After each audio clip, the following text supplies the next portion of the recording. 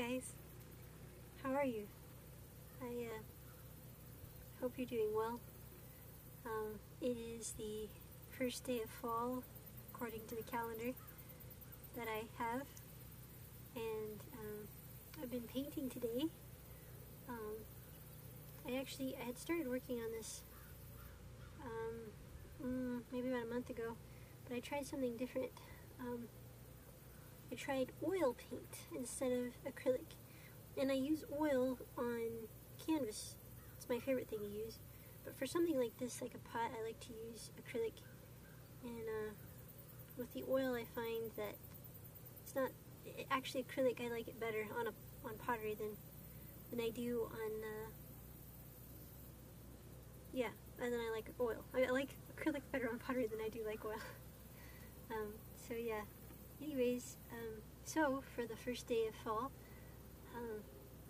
I wanted to share something special, some more special moments of things that I do and I love to do, and it is in fact all dedicated to God,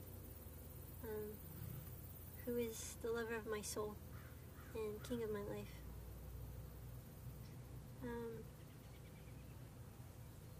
Throughout the years, I guess because I do share about worship music and I share about the Bible, lots of people have said that I am like some perfect person, and it couldn't be farther from the truth. I'm not perfect. I've made many mistakes, but there is something that I have kept all my life, and that is a deep passion and love for God.